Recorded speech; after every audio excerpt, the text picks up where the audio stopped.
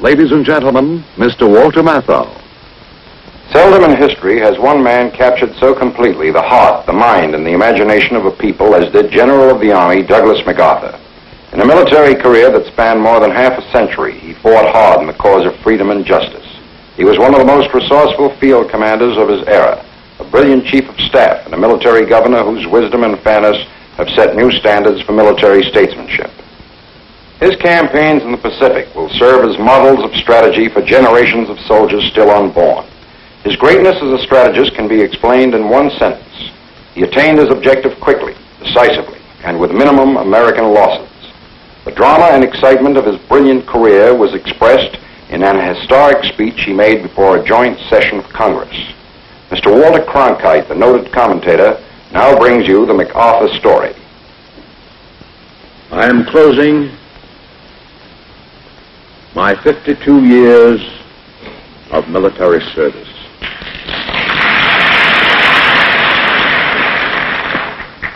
When I joined the Army, even before the turn of the century,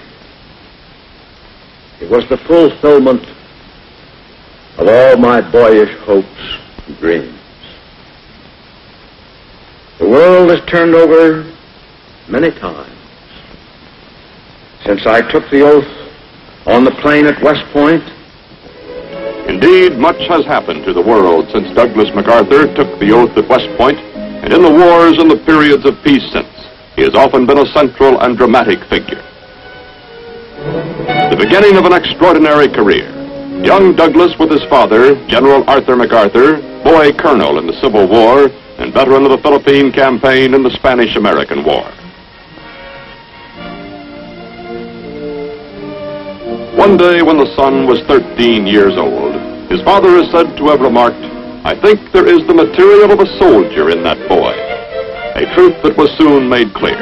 Entering West Point, he showed extraordinary brilliance in his studies, attaining an average that was the highest in a quarter of a century, and he won the coveted A in athletics as well.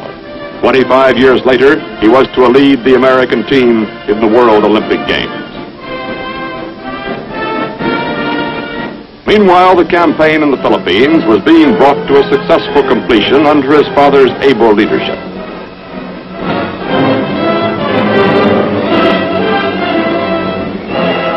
The son was eager to visit these battlefields, and after West Point, his first assignment was to survey areas of these islands. One of these was the Bataan Peninsula, where he was to fight many years later in a desperate but heroic struggle. During the following years, Lieutenant MacArthur had opportunities to study the entire Far Eastern area, gaining an insight into the attitudes and feelings of peoples hardly known by the West.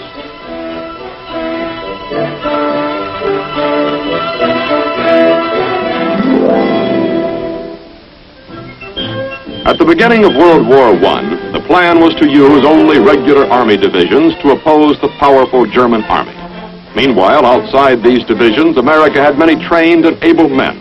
A proposal for a new division of National Guard units from as many states as possible was vigorously advocated by a Major Douglas MacArthur. Said he, "It will spread over the whole country like a rainbow." The idea for the Rainbow Division, the 42nd, was his, and he worked constantly to see that the division was well trained and equipped for the raging battle that awaited it in France.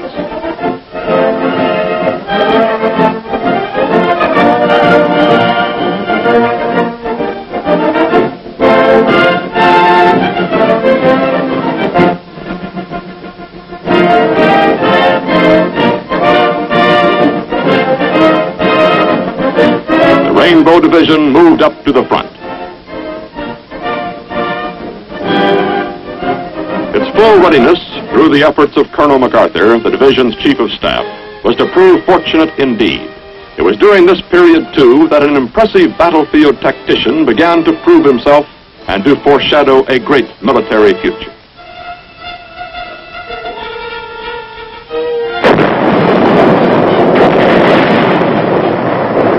Soon known for brilliant decisions on the battlefield, Colonel MacArthur was also to gain a reputation as a man who faced danger completely unafraid. Before long, he was in command of the Rainbow Division, the youngest American division commander in the war.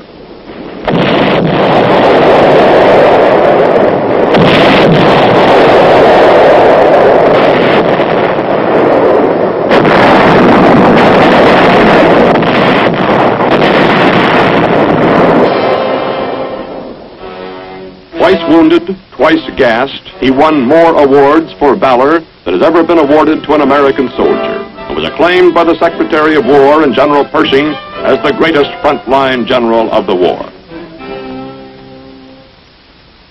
Returning to West Point, he became the youngest superintendent the Academy had ever had. Here he broadened the curriculum to include a full college education and introduced a now widely followed program of intramural athletics. Today, here, he is a symbol and an inspiration.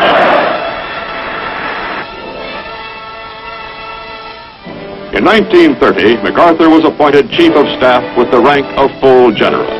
During his term of office, much of his time was spent in building an army that had been pared down to only 60,000 combat soldiers, a most difficult effort when an attitude of pacifism dominated the nation.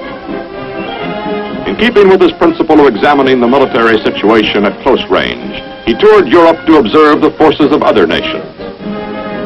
In France, he was recognized once more for his outstanding military contribution to the Allied cause. In Germany, he foresaw the build-up for war.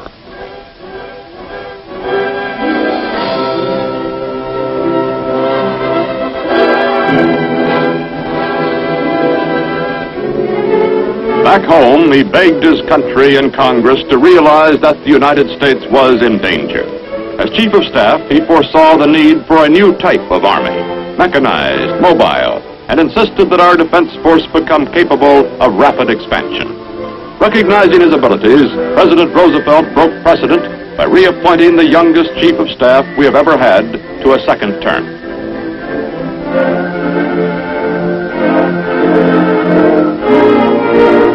In the 20s, MacArthur had served in the Philippines, and in the 30s he was asked to return as their military advisor. A deep mutual regard between the Filipinos and MacArthur grew during this period. It was the basis for a gallant defense that was to come.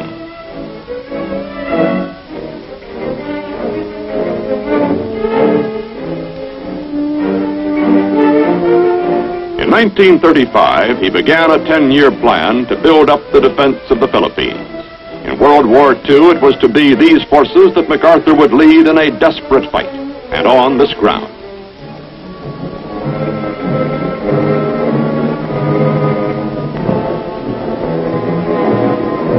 But now the leader, at 57, having served in the United States Army for 34 years, decided to retire. 4 years later, it was as though his military career were just beginning.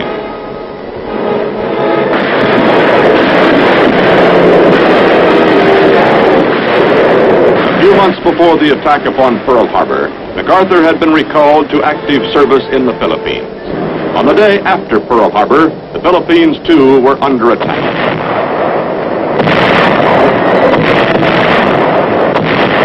Defense here was pitifully hampered by lack of men and planes.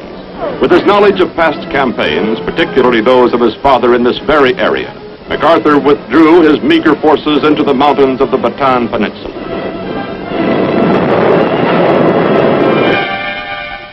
From the rocky fortress of Corregidor, he directed an operation as crucial as any in the war. This early campaign in the Philippines, the heroic fighting by a lonely army of Filipinos and Americans for almost half a year, caused a critical delay in the Japanese timetable of attack.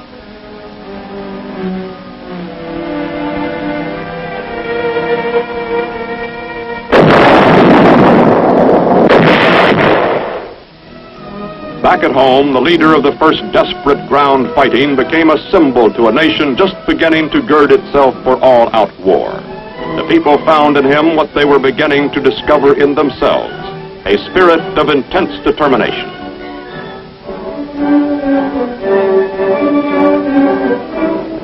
Suddenly, MacArthur was ordered by President Roosevelt, who regarded him as our greatest general, to leave to carry on the fight from Australia.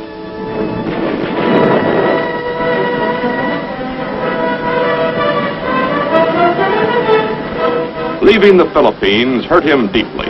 As always, he wished to be at the front, beside his comrades.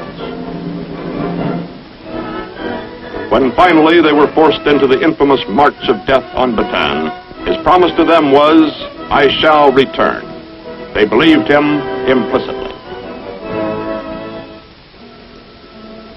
Until his arrival in Australia, the plan had been to await the Japanese attack and prepare as well as possible. Then it became apparent that the new Southwest Pacific commander had another plan. He had meant exactly, "I shall return." He was determined to carry the war to the enemy, to New Guinea, which was the direct route back to the Philippines. A long struggle lay ahead against huge numbers on countless islands.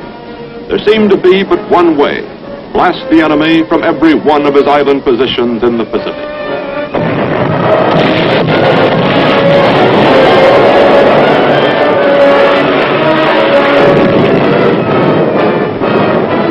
Victories came, but they were costly.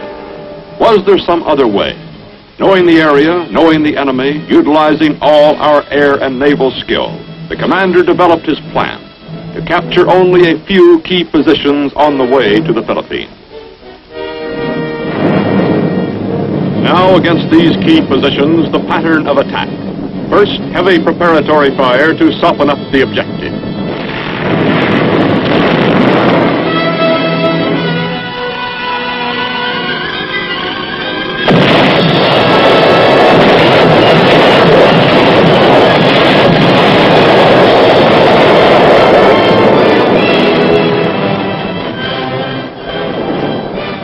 Next, the landing. These were varied, unpredictable. In each case, the selection was dictated by strategy rather than by sympathetic terrain.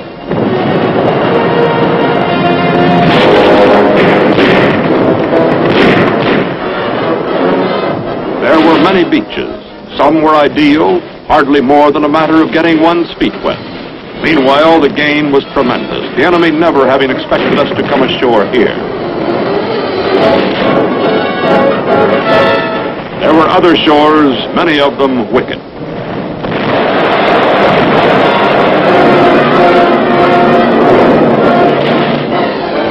Sometimes the attack was in frail craft, sitting ducks for the enemy if surprise had not been accomplished. On another beach, amphibious tractors. Continually the envelopment, the flank attack, decisions, difficult ones, boldly made, based upon unique knowledge and experience. In addition, a mastery by MacArthur of combined operations of the three arms, the key to modern warfare.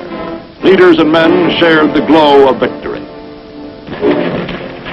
Losses on the Allied side were relatively small, since damaging frontal assaults were avoided. But thousands of Japanese, prepared to fight to the death, were rarely given this opportunity. Although many were captured, thousands more were isolated, their supply and communication lines destroyed. In the words of the strategist who conceived and carried out the plan, the main body of the enemy was left to wither on the vine. To the outside world, to many who saw the newsreels, the progress being made by the general was admired and applauded. But to those who understood MacArthur, they saw beneath every move his determination to return to the Philippines. This to him was a moral obligation. These islands, a second home and a place where he had left his comrades, were to be the springboard for ultimate victory over Japan. Invasions in the Southwest Pacific continued. To the commander, these hard-fought steps zigzagging along the coast of New Guinea were preliminaries, necessary ones. Finally, having gained the northwestern end of the island, with thousands of the enemy bypassed, there was no question in his mind as to the next objective.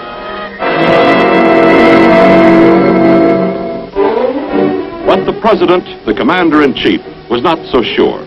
In a meeting at Hawaii in 1944, "Where do we go from here, Douglas? Shall it be Formosa or the Philippines?" In the discussion with Admiral Nimitz and the president, There were many urgent military reasons for the choice presented. And one less tangible reason for going into the Philippines presented by MacArthur. On moral grounds, we had to return to support the Filipinos, our allies and friends. The decision was made. Lady Gulf, 41 years before, as a newly commissioned engineer, Lieutenant MacArthur had made a survey of this area, its potentiality and needs in case of war. Now, 2 miles off the starboard, was Lady again.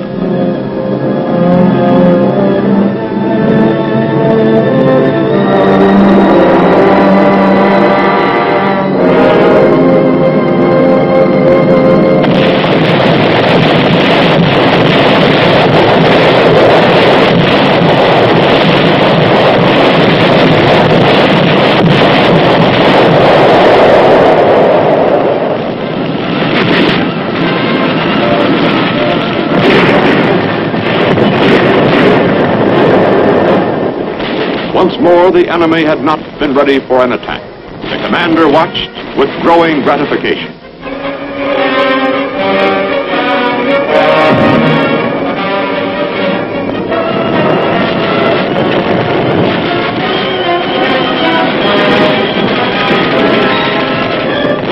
With the help of guerrilla intelligence and sabotage, Americans held the beachhead, encircling and surprising the enemy.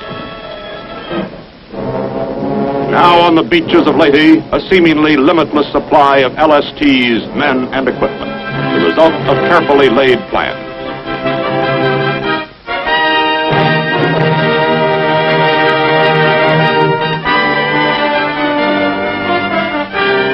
Directing the attack, the general seemed to be everywhere at once. Every day, at some point in the front lines, his men would spot the familiar faded field marshal's cap and the outsized corncob pipe. The landings at Leyte and Lingayen Gulf finally brought troops on the final difficult leg of the journey, on the road to Manila, where the going became more difficult as the enemy threw in huge numbers of reinforcements in an all-out effort to halt the steady advance. There was no timetable now in MacArthur's mind, only that he must get to Manila without delay to rescue prisoners from the reported increasing savagery of the Japanese guards.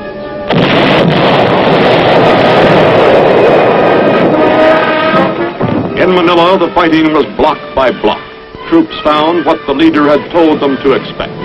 The enemy had dug in for a long siege.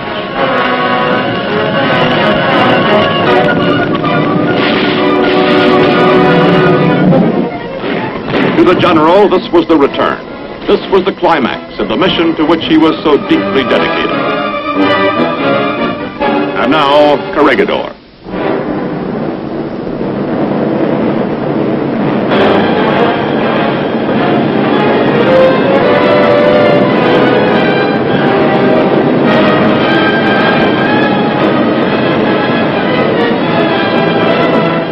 Stronghold, which early in the war had been so effective a fortress for withstanding attack, was now his.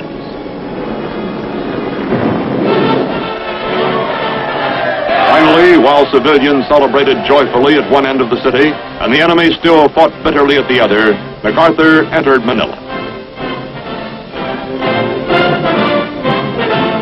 He had kept the soldiers' faith.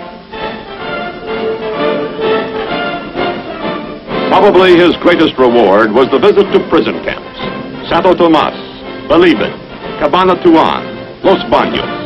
A series of daring surprise raids had rescued every prisoner held by the Japanese.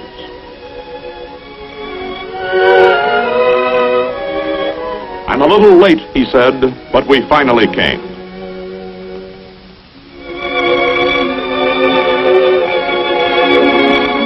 Once more, Corregidor and the Philippines were under an American flag. Then, suddenly and swiftly, the war against Japan was brought to a close. As the principal architect of the Pacific victory, credited by the Chief of Britain's wartime Imperial General Staff as the greatest general of the war, MacArthur was the natural choice as Supreme Commander to enforce the surrender terms.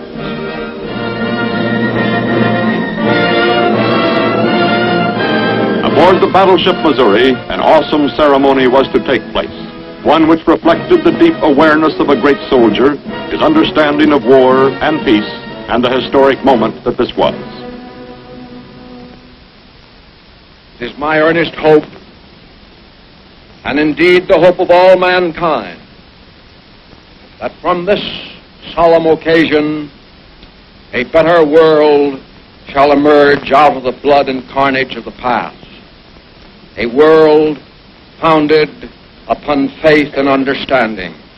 A world dedicated to the dignity of man and the fulfillment of his most cherished wish for freedom, tolerance, and justice. Let us pray that peace be now restored to the world, and that God will preserve it always. These proceedings are closed. Now began one of the strangest occupations of any land by any conqueror. An idealist with firm convictions on the way democracy can be presented to Eastern peoples, MacArthur determined to guide the Japanese through a complete social revolution. While the emperor, with his deep hold upon the people, was retained, almost every other institution became affected by what was entirely new to the Japanese: Western democracy. The ideas caught on under the sure leadership of MacArthur. There was the enactment of a constitution and universal suffrage.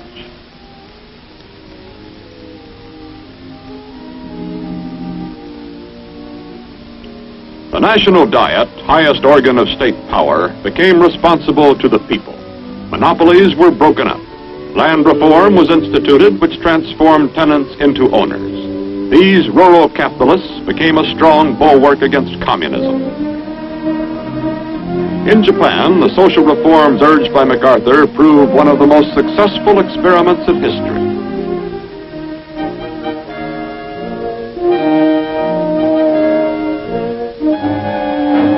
An implacable enemy became a friend.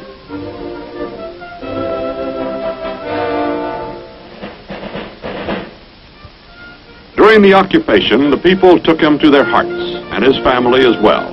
His wife, she who had been beside her husband at Corregidor, and their young son, Arthur. The work of reform was going ahead when suddenly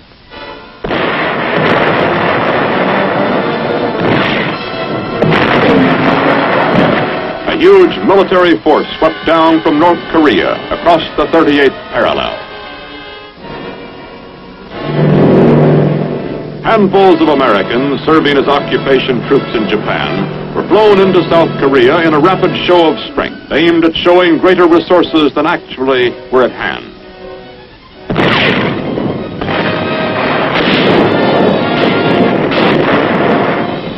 The strategy worked. The North Koreans ran into resistance, bogged down, waiting for more troops and artillery, while reinforcements poured into South Korea to turn the tide of battle.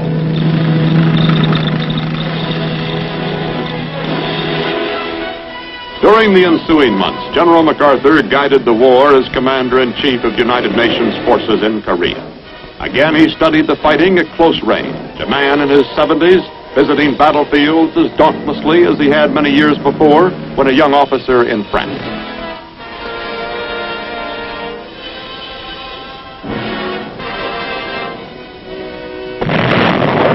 Then came the daring amphibious attack at Incheon, behind the enemy's lines on a shore that others had declared too risky. The landing was a complete surprise and success. The North Korean army was demoralized. The victory has become recognized as a masterpiece of strategy. Seoul returned to its rightful inhabitants. There had been a long line of cities and towns returned under MacArthur's leadership. It was at this time that President Truman cited MacArthur for his vision, his judgment, his indomitable will, his unshakable faith. The Korean War continued northward. The orders were the destruction of the North Korean armed forces. And then the Chinese communists entered the conflict, posing new questions in Washington, not only military but political.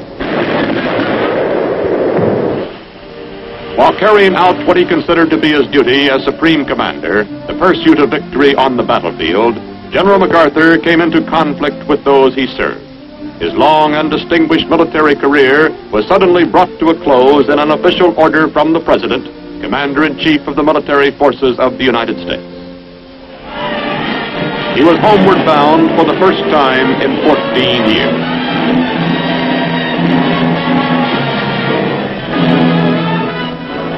The San Francisco reception was the largest, the most vociferous the city had ever known.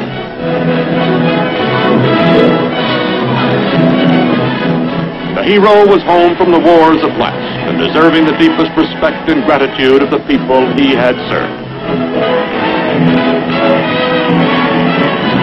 In the midst of the ovation, the husband graciously acknowledged that he had not stood alone. But this is not only my beloved wife, but my best soldier. In the nation's capital, greater than all the medals and honors of his career, was this final tremendous tribute. And then General MacArthur stepped down from the great panorama of history in which he had figured so brilliantly, with a soldier's words spoken from a soldier's heart. The world has turned over many times since I took the oath on the plain at West Point, and the hopes and dreams have long since vanished.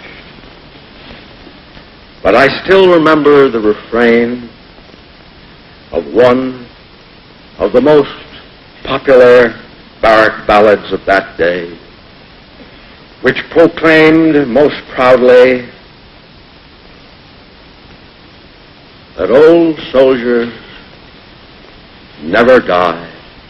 They just fade away.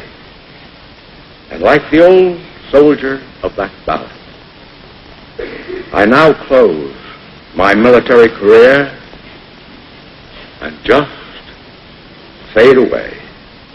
An old soldier who tried to do his duty as God gave him the light to see that duty. Goodbye.